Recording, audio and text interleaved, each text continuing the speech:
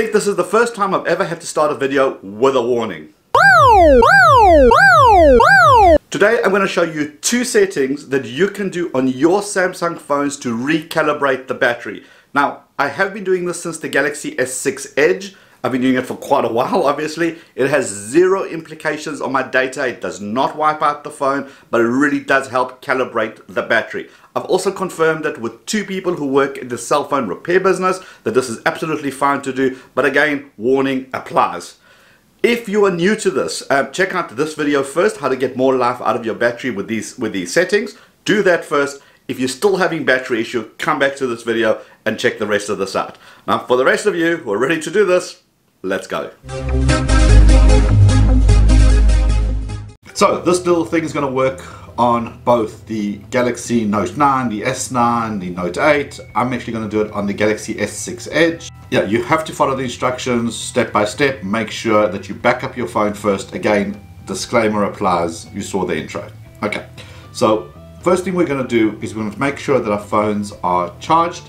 And what we're then going to do is we're going to go into the recovery mode. Now, your phone doesn't have to be rooted, you don't have to install any software, this simply works as it is. Phone is off. What we're going to do is that we're going to go into recovery mode. I'm going to hold the power button, the Bixby button, and the volume up button all at the same time until you see the screen. Right, this is the screen we're looking for.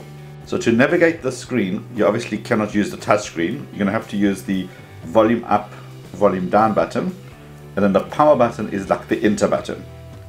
What we're going to look for is an option called wipe cache partition.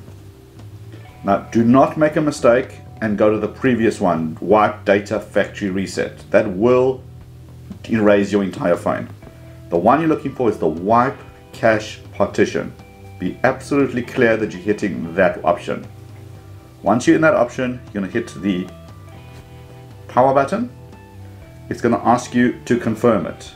You go down to the yes, and then you press the button. If you change your mind at this stage and you want to just abort all this and say, oh, this is too much for me, that's also cool. Go back up to say to no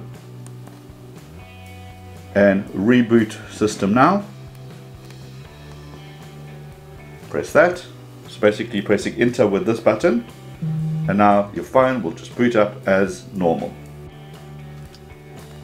Let's do this on the Samsung S6 Edge. To get into the recovery mode, there is no Bixby button, so you're going to have to hold the power button, the volume up button, and the home button all at the same time. So 1, 2, 3. Hold it all together. Keep holding it. And there we go. Now you can let go, and it's going to enter into the recovery mode or the install system update mode. Okay, now you're going to see the same screen. Wipe cache partition. Press the OK button here. Are you sure? And we're going to say yes. And now you'll see it starts running a whole bunch of commands at the bottom there. And now that's pretty much done. So it's pretty quick. Now, what we're going to do is we're going to go reboot system now. And that's step number 1. Now this will take you straight back into your phone as per normal. As you can see, all my applications are here. Everything is already logged in. I don't have to log in again. All my information is still here. No problem. Right, so that was step number 1. Step number 2 now is in the phone itself. You're going to go into the dialer, the phone dialer, like you're going to make a telephone call. What you're going to do is you're going to enter the following: star hash 0228 and then hash. What you're going to see is a button at the bottom called quick start.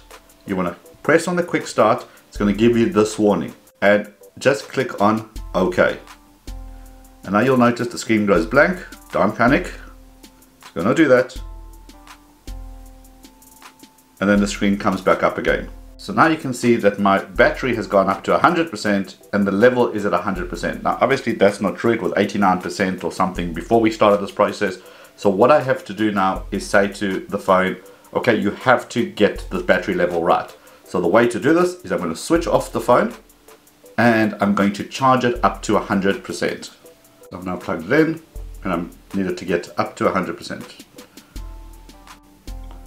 Right, you can now see my battery is at 100%. So let's go back into this dialer thing. Star hash 0228 star or hash. Right, levels at 100%, levels at 100%. The two match up beautifully. Sometimes you might have to do 2 or 3 times the same process until the two level out.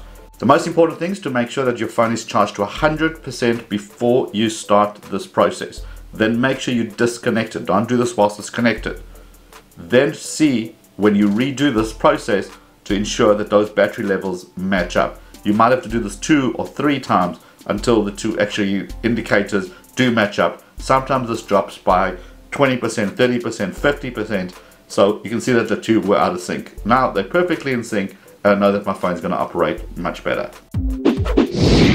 Now out of the people that I spoke to, some of them say that you actually should repeat this process 1 week later, 7 days later, after you've done it. Just go through the same process again. Apparently it really helps the software align itself with the battery.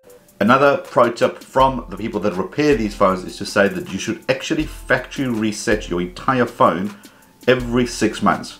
And by doing that, it actually wipes the phone, gives it a fresh start, and you simply restore your data from backup and your phone has a new lease of life. If you do that every 6 months, it's like good maintenance on the operating system and the battery life of your phone. Just remember, over time, battery will actually start to lose its charge, its ability to charge to 100%. So at a point, you are going to have to replace your battery, especially if it's an older phone that you've been using for years and years and years. All the charging, discharging, charging, discharging, all of that takes an effect on the battery itself and it will need to be changed at a point. So these are going to help you, but it's not a solution forever. At the end of the day, we are dealing with a real battery. If you like this video, give it a thumbs up. If you're into phones, gadget, apps, tips and tricks, hit the head below to subscribe. Check out some of these other cool videos and I'll see you on the next episode because that's Tech Simple. Cheers for now.